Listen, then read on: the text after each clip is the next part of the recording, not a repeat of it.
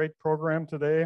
And speaking of AFRAC, Dan Kaiser is an associate professor at the University of Minnesota and focuses on soil fertility and nutrient management.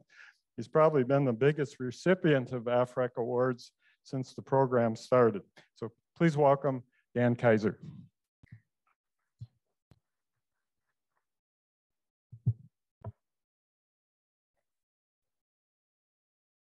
Just push the button and hold it on.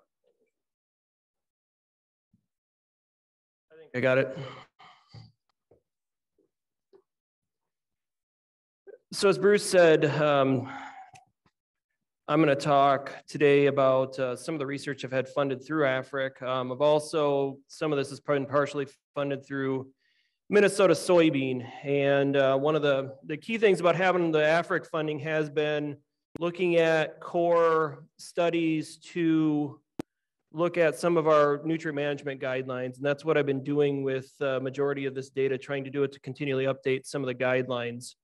So what I'm going to talk about today is some of the timing work we've been doing. I've had a couple of studies out since I started. We had one long-term study that was in place for 10 years, looking at timing in rotations, and then the current study, we're looking at fall versus spring applications. So I'm going to kind of split a little bit today, talking about the two. So I do want to put a plug in for our website. Right now, we're in the process of updating several of our publications. The corn publications is one of them. The link to get to that is z.umn.edu/nutrient-mgmt. So you can get a lot of the material for our recommendations there. I also put in a plug for Minnesota Crop News, because a lot of what we have for research, at least in the nutrient management side, we're trying to do weekly releases that highlight several of the projects out there and changes to the guidelines. Also on Crop News, you'll get information related to pest management and some other agronomic management of some of the crops. So it's a good spot to go if you want to look at just current what's going on and maybe some things that are going to be released moving forward. Right now, the corn guidelines are one of the things we're looking at, mostly in the side of nitrogen management, but some of the stuff you're seeing today likely will be worked in to that publication. So in terms of timing, I mentioned this just before. When we start talking about timing, we can mean a number of things. With management, timing in a rotation has been kind of one of the bigger questions, and it's one of the things I tackled first.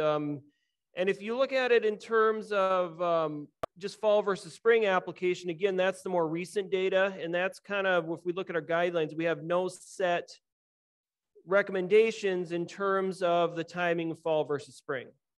So if you look at it in terms of what we make with our rate recommendations, it's independent of the actual timing, whether you're fall versus spring, and then also timing within the rotation. And we've seen that particularly with phosphorus, that we have flexibility in our rotations. We don't need to apply every year, although we know there's more interest in it currently just for pushing for higher yields.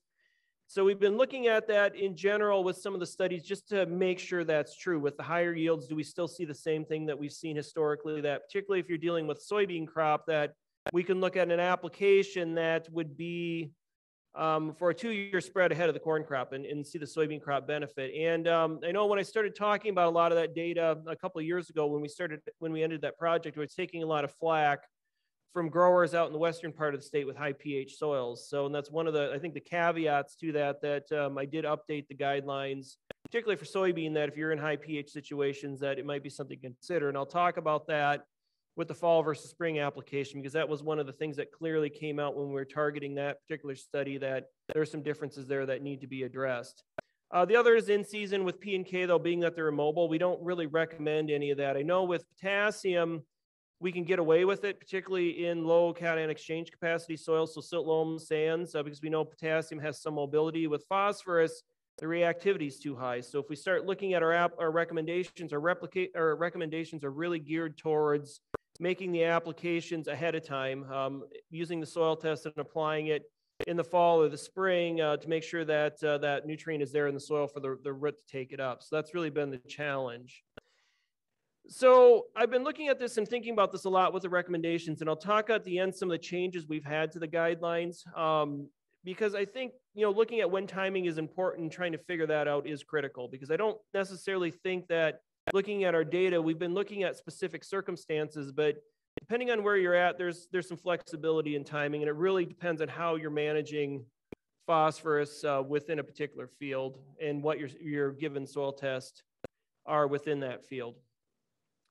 So one of the things I've been looking at with our newer recommendations is providing more data than we've had in the past. Normally, if you look at our tables, we had one set of recommendations that it was a rate table that had yield goal, and then it had recommendations based on the given soil test you're at. But I know just talking to a lot of farmers that there's different goals that the farmers have. There's different ways they manage phosphorus. So that's one of the things that we've been trying to do, at least with the updates, is to go through and give additional information, looking at risk assessment and looking at different ways to manage phosphorus. So one of the things I've been looking at is critical soil test levels and just tracking that. And certainly if you look at many of the studies, that these things tend to change depending on your studies, depending on your somewhat depending on the soil conditions that are within these locations. However, on average, if we look at where we're at about 100% maximum yield, it's around 20 part per million Bray. That would be roughly around 15 part per million, or around 15 part per million Olson. And if we go beyond that, then we can start looking at, it's really where we start looking at economics, and we start breaking this down into different fractions of maximum yield, just to look at what's our overall risk for being short for phosphorus production. So we've been trying to put this in place. One of the major challenges I have in the state is carbonates. That's kind of what that arrow shows there, is the correlation when you get put carbonates into the mix, and that's actually the Bray test. And it's one of the reasons we recommend the Olson in the state, is because of how that affects the carbonates. So yeah, like I said, you get differences in what you see for the critical levels, but they follow pretty closely. And when we start talking about looking at timing, I think this really is pretty significant when you start looking at what you can do. Because as we get towards that critical point, essentially timing is going to be less important, just because when we're managing phosphorus at that point, we're looking at a situation where the soil is supplying the majority of the phosphorus, and we're just replacing the phosphorus that's being taken up. So in terms of timing, it's going to be less important at that given point in time. You have more flexibility when you're looking at a removal-based system, just because the crop isn't reliant on the fertilizer you're applying. And we saw that in particular with a study we had funded with AFRIC, trying to look more closely at answering the question, does high phosphorus equal higher yield? So this was a larger study we had across the state, sites ranging from Crookston, Waseca, Lamberton, Becker, Morris, and looking at across the state, seeing similar results no matter where we're at. And this was looking at the key point is, can we fertilize a low, get the same yield as maintaining a high? So what this data shows is, with and without phosphorus, at given starting soil test points, what was our relative yield produced? So looking at a low situation, we're looking at roughly around 80% of our maximum yield without phosphorus. A medium, we're looking at about 95%. Then we get to the high, seeing really applied phosphorus not giving as much of a yield boost. So again, looking at this in the case of timing, that as we go along, we're again relying more on soil phosphorus the higher we go. So timing becomes less an issue. But this was an interesting study. Again, this was a longer term AFRIC study that really started to kind of give us some indication of whether or not some of these really aggressive builds, if they were needed within and across the state. So this was kind of a key component going into some of the studies we were doing, or the longer term stuff that I've been working on within the last 5 to 10 years.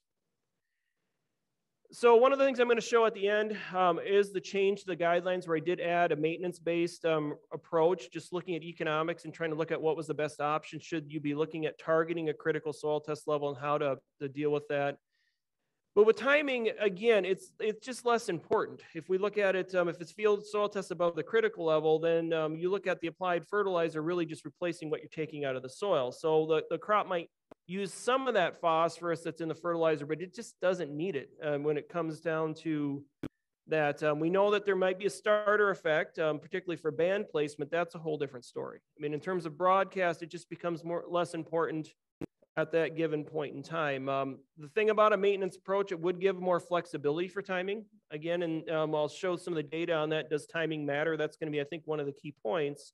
So if it does matter, then if you're at a higher point, it would give you more options. The question, though, is if you can get there. And that's one of the challenges and one of the reasons why I did not completely get rid of the old set of guidelines we had in Minnesota, because, you know, there's soils out there that are just hard to build and maintain. So that was one of the questions, and how do we manage some of those scenarios. So again, the first thing that we're looking at when I started looking at this was, does timing matter within the crop rotation? And that was kind of the key point coming in, is what I really wanted to know is, are we seeing any benefit from doing a single year spread ahead of every crop within a corn soybean rotation? So back in 2009, we set up 3 trial locations. Had one location, we had one at Morris, which is a high pH situation. pHs were ranging from 7.5 to 8 within that field. Lamberton was slightly more acidic. We were dealing with probably 5.5 to 6 pHs, so situations that we're seeing more commonly. And one thing I will say, the lower your pH, I mean, we do see some of the same issues with tie-up.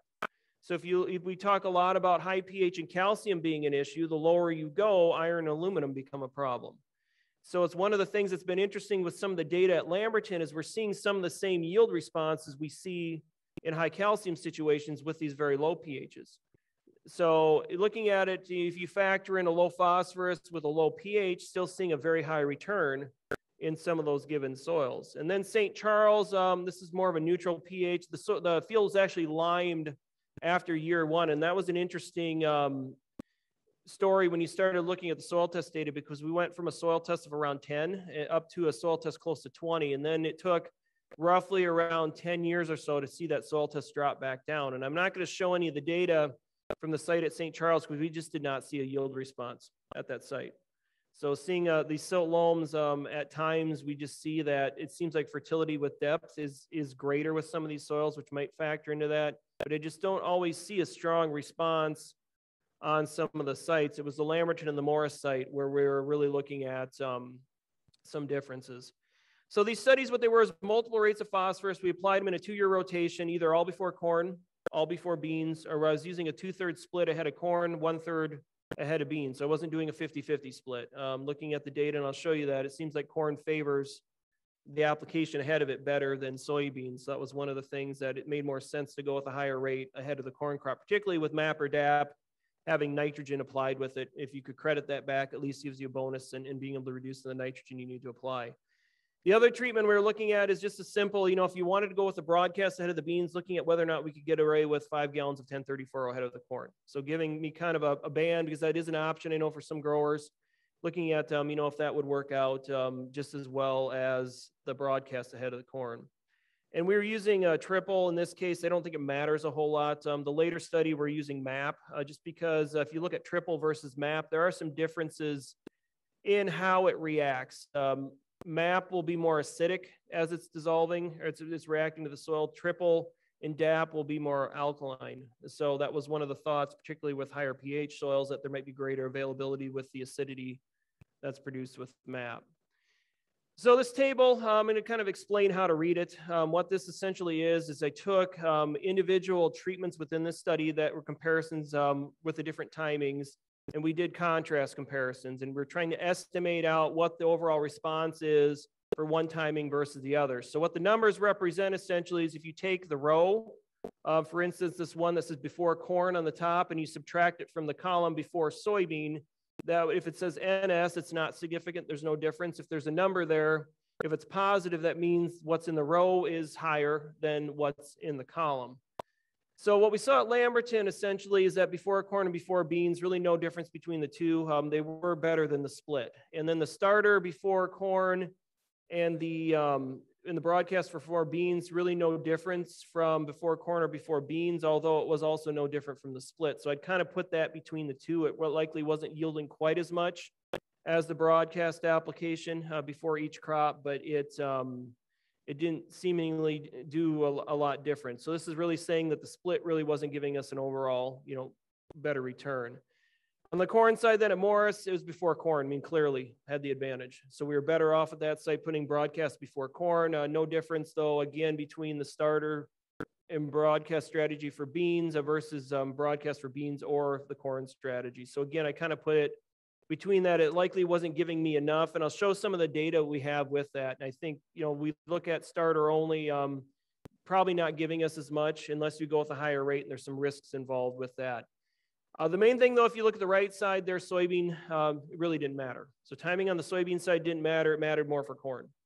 So in terms of planning purposes, this kind of made sense based on what we've seen in the past. Soybean, we've seen for potassium, some of the same things, although we do see some split applications at times work better with potassium. But for phosphorus, really, if you're looking at a single year spread for 2 year or a 2 year spread over corn, that seems to be as effective as anything else. So again, it favors some application ahead of the corn, and that was one of the interests I had with that starter treatment. I didn't want to go too high with that treatment. I know that heavier soils, we know that there is a little more leeway with it. 5 gallons of 1030 furrows giving me roughly 20 units P2O5. So it's not a lot. I mean, it'd be enough, and some of the data I'll show you, enough if you're a medium and high situation. But for a low situation, we know that that's just not going to be enough. And that could be part of what's going on within some of these sites. Soybean itself, they don't care, but again, I think pH is a big factor there. And again, that's the follow-up I'll show you here with the more recent study looking at the timing, as we're really targeting some of those specific soils and seeing some positive results for application right directly ahead of the soybean. So I guess I would suggest at least starter ahead of the corn. I want to follow up on this though, because there were some things that kind of came out of the current study that I think there might be some benefit there, but I still think you need a split, particularly if you're in a low situation. You need some starter and broadcast. It's not going to be enough to get you through. If you're looking at trying to mitigate high prices, there's still enough return with low testing soils that you can get away with some broadcast and starter, particularly in corn production, to make that pay even with higher prices. So again, carbonates, that's kind of the issue we're looking at with the current study. So our current trial is a fall-spring trial. And again, looking at the timing and the rotation, we always applied in the fall for the majority of these sites. We never really looked at that fall-spring timing within that study because we just weren't able to, just because of the size of the trial. So the follow-up trial was then to look at essentially fall versus spring. So we're looking at actually here applications from about mid to late October. We went a little earlier on some of the sites going to that were coming out of soybeans, just to try to get the fertilizer on ahead of fall tillage, but generally about mid-October, and then we had an application within about a week of planting. So it's kind of what we were targeting within this particular study. This was more of a rate trial with lower rates, and that was one of the things that is a little bit of a challenge, and you'll see in some of the data is that we didn't maximize yield, even with the 90-pound rates. We're targeting some low testing soils, but I wanted to make sure that we had low enough rates that we could separate out the fall versus spring, because that was the most important part of this particular study. Again, MAP was our source. So we were trying to look at a situation, particularly in where we had high carbonates, where we had a more acidifying soil, to see if that would help with phosphorus availability. We didn't have any comparisons with the other ones. So with DAP and that, I don't know in terms of a comparison with that. We were only using one source of this particular study. So I just want to show you some of the soil tests we had. The main thing there is in the yellow, the red and the right, that was carbonates. We were dealing with anywhere from about 0.2 up to about 16.2, I think was our highest at our locations. So we're trying to deal with sites. I was trying to target sites about 4 to 5% or higher on some of these locations, just to get into a situation where I've seen in the past where it seems like we see a lot of fixation with that. Soil phosphorus tests generally were low. We had a couple sites, Benson and 2019, that was a very high. A few of the sites, most of them really were coming out of the soybean, just because those that had phosphorus applied ahead of the corn. So we're seeing some of that phosphorus being picked up, likely that was made for that 2-year rotation. But just looking again at carbonates, we had a lot of them though that were kind of in that 1 to 3% range, but still had some sites that were relatively high, and that was important for this study based on the goals that we're trying to achieve. So do crops vary in timing for fall versus spring? This is just a summary of 7 of our corn fields. I left out Lamberton and one of the Crookston sites. Lamberton from last year, we actually saw the opposite, where on average, we look at the sites, corn responded better to spring application. Lamberton last year, fall application did better. And I don't know if that's just an issue potentially with the dry conditions. Mainly if we had shallow tillage, our phosphorus was in the upper surface, that maybe the deeper tillage with the fall application worked better. But in general at these sites, if you looked at it in terms of return, or you looked at in terms of efficiency, we're roughly twice as efficient with a spring application of phosphorus in these higher pH soils with corn. Soybean was the opposite. It was interesting because soybean, if you look at it, linear responses, we didn't really maximize yield. The difference was relatively small. We're looking at roughly about a bushel difference between where it favored fall application. With corn, we were looking at roughly, it was roughly 7 bushels per acre higher for the spring application. So seeing a definite yield advantage there. And I dropped that arrow in at one of the points. Essentially, if you looked at corn with the spring application, we were able to maximize yield with 60 units P2O5. With fall application, it was still going up beyond the 90-pound range. So I'm going to show some economics on this. Actually, I mean, I fit a linear line to both of these. It actually is more of a linear plateau where it should plateau out around the 60-pound range for the spring application. So kind of interesting on the two of them, the difference, but it would make some sense if corn really responds to the fresh applications, and it seems like that's the case, particularly in these locations. And I'm going to show some of the soil test data because that's been interesting. We took soil samples in June just to see, what fixation, or try to get an idea of potentially what fixation potential was in some of these soils, and that data was interesting. Looking at some of that in terms of the relative soil test differences with the fall versus spring applications with the rates we applied. So I did look at some economics of this. I used 175 mainly because that was within where the curve was, and you have to realize that we had some lower yielding sites on this, so that's kind of why it's pulling the average yield potential down. So I tried to pick a spot that was on the curves where we could hit both linear lines that were within the data points that we had. So the economic analysis, what I'm assuming here is a 10% price increase for spring application. So what I'm looking at, 2 scenarios, 50 cents a unit, $5 per bushel cash price corn, 12 bushel soybean, looking at 50 cents a unit P2O5, and then looking at 80 cents a unit, just to look at increased price, what the difference between the two timings were. So at 175 bushels, we look at essentially optimal, or took 71 pounds P2O5 in the fall versus 38 pounds in the spring. For soybean at 52, it was 39 fall and 70 in the spring. So again, they're flipped just because of the difference between the timing.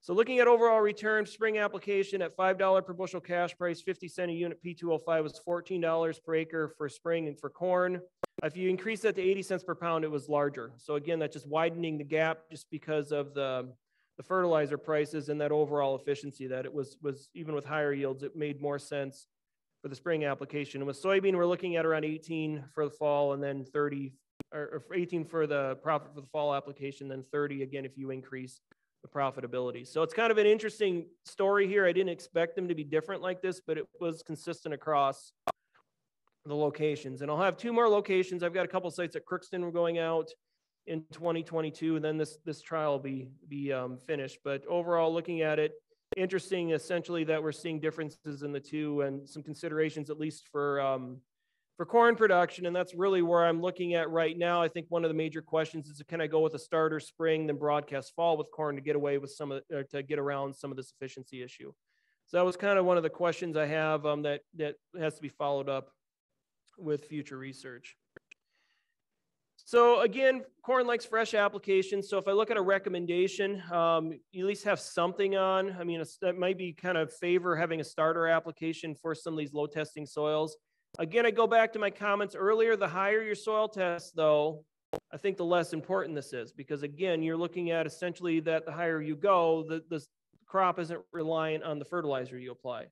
So this is really looking at situations if you're managing low testing soils, which a lot of these fields, particularly with high pH issues, likely those farmers are going to have some sort of starter combination. So that's kind of what I was looking at as an option for this. And then also these low P soils that have very acidic, those are going to be some of the same things, I think, looking at it in terms of the numbers. So in terms of management, at least soybean, again, fall, that seems to work, but corn really favors at least having something on right before the application. So one of the things we're doing is we're looking at June soil tests, and that was just to get an idea of what kind of potential, again, fixation we might have within these fields. And these are just two scenarios. This is Lamberton, where we had a more acidic soil, so again, closer to a pH of 5, versus Morris, which has had a pH closer to 7.5 to 8. The red dots on top are the spring applications. So that's showing soil test increase from phosphorus applied in the spring. This is, again, samples taken in about mid-June, versus the blue line, which is the fall application. You can see some widening differences, particularly with the higher rates of phosphorus applied. So looking at this in terms of the difference we're seeing, kind of showing clearly that that time of reaction that the phosphorus has, it's lessening the actual, it's lessening the phosphorus we're able to extract, which ideally is related to the available fraction. And if you plot this in versus relative crop response, you can get a model with the June data that seems to fit with the response. So again, it seems like the crop is responding somewhat to these differences in some of the differences we're seeing with the yield itself. So again, showing that the more time you have, it likely would explain kind of why we're seeing some of these differences, particularly for corn. For soybean, it doesn't make a lot of sense to me. But for corn in general, we see that, you know, this could be one of the factors we see that is giving us some of these differences. So high carbonate soils, a greater potential for P fixation. Again, we've got a lot of calcium in these soils, but again, low pH soils are going to give us some of the same issues with iron and aluminum. So those two, in terms of it, can have some of the same issues. We didn't really study soybean response at pH less than 5, and that's one of the things I can't say. Corn, again, it kind of seemed to fit with that. And again, starter is really what we're looking at right now. And we have looked at starter in the past. One of the studies I worked on with Jeff Fetch, we were looking at a scenario where we were looking at starter in combination with broadcast, looking at variable rate applications, looking at starter rates up to about 7.5 gallons of 1034O. So looking at 2.5, 5, and 7.5, starter only versus starter plus a removal rate of phosphorus.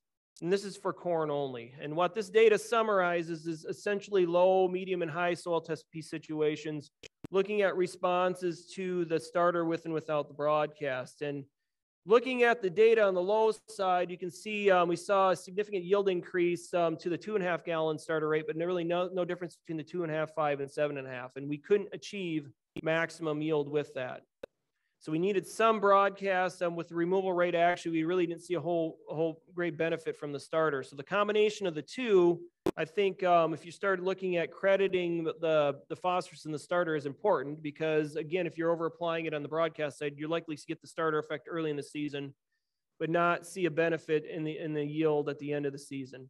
Where the starter only strategy did work was in medium and high situations, and it would make sense. Again, we know that in the medium and high situation that in the low situation, there's a low probability the soil is going to be able to supply all the phosphorus where it needs, but in the medium and high, we have more flexibility.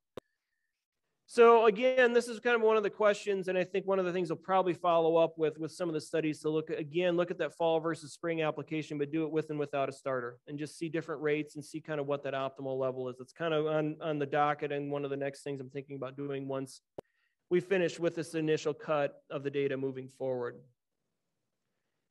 So I guess just wrapping up here, one of the other things we've been putting in the guidelines has been looking at the meaning, or what's the meaning of your soil test, which essentially is looking at this table, which is in the current corn and soybean publications, which identifies the probability of response that you'll see some sort of significant yield increase from phosphorus application based on the different soil test levels. So my little dots in very low and up to very high.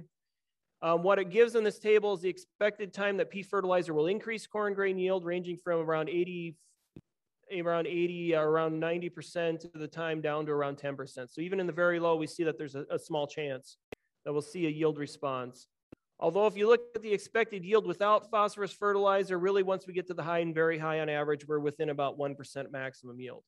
So in terms of a risk assessment tool, this does tend to work nice in terms of identifying areas of the field that's going to be more profitable to apply phosphorus. And this is really the best way we can do it, just based on the given data. I don't get the nice yield response from phosphorus we get with nitrogen, so developing an economic model becomes hard.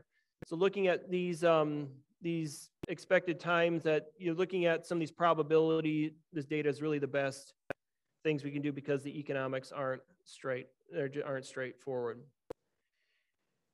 So again, I think timing could be a consideration that needs to be made. It really depends on your soil test level and your if you're high or low pH situation. I think it's going to be more critical than anything else. So again, the higher you go, the less of an issue timing is going to be. So that's one of the things to kind of consider with that. It's going to be more of a situation for soils that are really hard to manage and build phosphorus. That timing is something that you really need to be more critical on.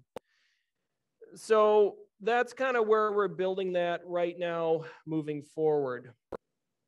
So just before I wrap up here, I just want to give a couple updates of what we're looking at with guidelines right now. The corn guidelines and the soybean guidelines were updated in 2020, where I didn't get rid of the old set of guidelines, but what I did was add in a separate set that was on the yellow ones, which is a removal-based system. And what I was trying to do with this is I was trying to look at economics and see where it was more economical to if you're going to run a removal system, where is it most economical? So looking at my data, looking at building up and drawing down to a specific point, at what point at which do we see essentially the economics not work out for the removal-based system? And that's kind of the way this situation is structured around. So if you look at 0 to 10, we're using our current guidelines, which recommend more than removal, which hopefully will build you, although it may not do that if you have high pH situations. And again, that's one of the reasons why I left the old recommendations in place, just because of pH being an issue, and it's maybe not necessarily that important to build and not feasible to build in some of those soils. So 0 to 10, we use the current recommendation. If you're looking at 100% removal, somewhere between 10 and 20. And I think that really depends on situations if you're a cash rental situation or if you own the land, how high you want to go and how much money you want to stick into phosphorus. And that's why we don't have an optimal class right now in these guidelines, just because I wanted to leave some flexibility in growers to identify where that optimal class is, just depending on, particular land tenure was one of the more important things. Then like the other guidelines, we start getting above 20 part per million, then it's more of a removal-based strategy. Looking at it in terms of an overall risk for not getting a positive return becomes very high at that point in time, particularly for removal based. And we know that we can draw down to around 20 to 25 part per million, somewhere in there, and still be at 100% maximum yield. So again, this just gives kind of just a foundation for what we're seeing for the economics for a removal based strategy. I have been updating that lower left table yearly. That's looking at the removal numbers. So this is looking at median values for P and K and also the range in values. You have to realize that while we do give a median value, that there is a pretty wide range in that data. So in terms of generating exact removal, it's not an exact science because you're using a lot of rules of thumb for this. But just at least giving you an idea what those numbers are. And we've got over 10,000 points in this database right now. So the numbers really haven't changed all that much based on what we have. And there are some discrepancies. If you look at, say, Iowa's recommendation, they use, I think, closer to the end of that upper end of that range for their removal. I've been using the median value for it because, again, I don't think it really matters. We know that with a lot of our data, particularly with removal, that we don't have to hit exact removal year after year after year to keep the soil tests where we want to be. So again, this is just a situation where we're providing more information to growers for making these decisions and having that out front in our guidelines for use when you're coming up with the fertilizer guidelines. The only other change is for soybean in our current table. If you go back to our older table, any of you if you're using the equation, it would give you the equation would give you a recommendation for the medium class. Our table said nothing for a recommendation. So based on the data, we do see that a small percentage of the time we see some response in that medium class. So I added in that yellow a set of recommendations for the medium for soybean. So that'll be coming out with this revision that'll be coming out this spring. And this again is just to be consistent with what we have with the equation with that, because I was getting a lot of complaints with people doing fertilizer management plans because they had 0 in the table, but then the equation was giving us a response. So it's something relatively minor, but again, that response table that I had in the updated for corn, that's in, or that recommendation in the upper left is also in the soybean guideline publication right now. And those are the only 2 right now that we have moving forward. So again, it's been interesting. Some of the data I didn't expect, particularly the Afric, the new one. I didn't expect to see as much of a difference, and I didn't expect to see the difference we saw between the two crops. But it is something to consider. I mean, I don't think, again, it's going to be 100% of the fields you're going to see that timing effect become critical, but it is something to watch out for and to think about. And again, moving forward, I think the starter option is something to kind of look at, because I know we need to have some flexibility there, particularly P and K, where we see more importance or more focus of that going on in the fall, of having having an idea of, can we get around at least some of these issues if that is indeed happening in the field, we see this penalty, can we get away with some other strategies and still be able to give us the flexibility of the timing of application. So with that, I want to thank you for your time. And Bruce, are we ready? We have some questions right now. Okay, so the first question is, when you will be updating guidelines? We're working on the publications now. The corn one, the only thing I have left on that is to look at updating the nitrogen guidelines. And I'm looking at that date. I'll probably be looking at that this week. I've got somebody else working on the updates, because we're updating all the nutrient guideline publications. So all the smaller crops and stuff, everything's being updated to go into the newer style. And I'm trying to make a new book. We used to have that large book that had all crops in it. So we're trying to get that all remade. So corn, it'll probably take a little bit longer. Whenever I can get the soybean one, they get that update done on that, we'll have that one released, because there's less to do on that. So it'll be sometime this spring. I'll have a news release on crop news for that when that gets done. So the question is, why so much more P2O5 in spring for soybeans? And that's, kind of has me scratching my head a little bit. You look at, in terms of soybean, how they root it. I mean, there could be a difference, potentially maybe having the deeper phosphorus with some tillage may have an impact for that.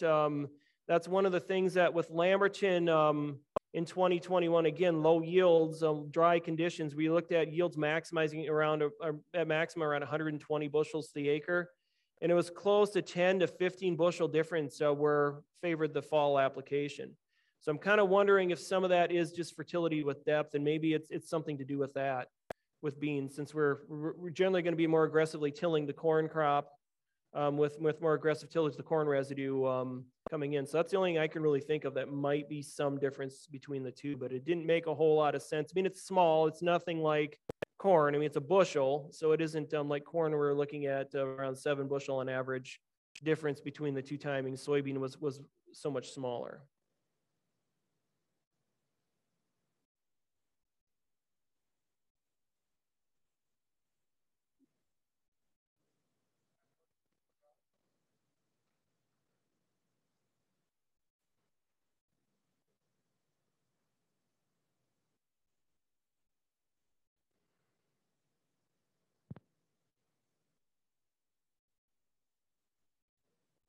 And for that presentation.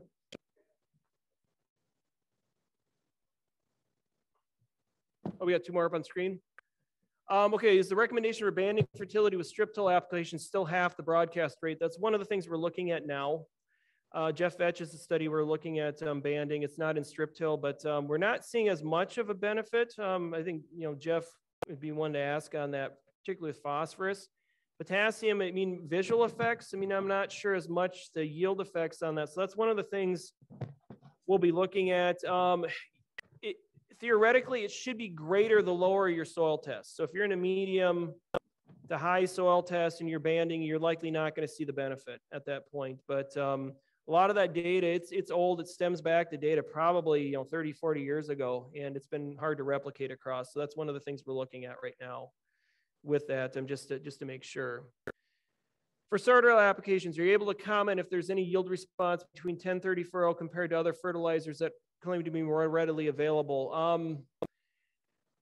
Not as much. We've done some comparisons. I haven't seen a whole lot of difference. I mean, a lot of what we've been seeing with starter, I think what makes a bigger difference is the amount of nutrients you apply. And for yield response, that seems to be the big thing. It seems to be how much total nutrients you're applying. So if you're picking a fertilizer, that's why I use 1034 a lot, just because we get 34% P2O5. It's going to be the highest concentration we can get with a lower rate. So that's why I like that source. It's easier to get 10, 20, 30 pounds with 1034 versus other sources. But 1034 does have some orthophosphate in it. Ortho is more available than poly, but it tends to convert the poly over relatively quickly. So I don't expect any difference. And then fall tillage effect, fall application. I mean, that could be, I don't know. That's one of the things that we haven't been able to replicate. And that's one of the things that'd be interesting looking at tillage depth on that and see if that indeed maybe is some of the issue we see with this. Maybe it's depth and just if we're incorporating it deeper with fall, maybe that doesn't favor corn just because it's getting a lower concentration at a certain point. So we're maybe getting a starter effect just by having a higher concentration if it's incorporated at a shallower depth than that. So that's, I think, one of the things potentially with beans that could be coming into play as well. So that, thank you. Very good. Thank you, Dan.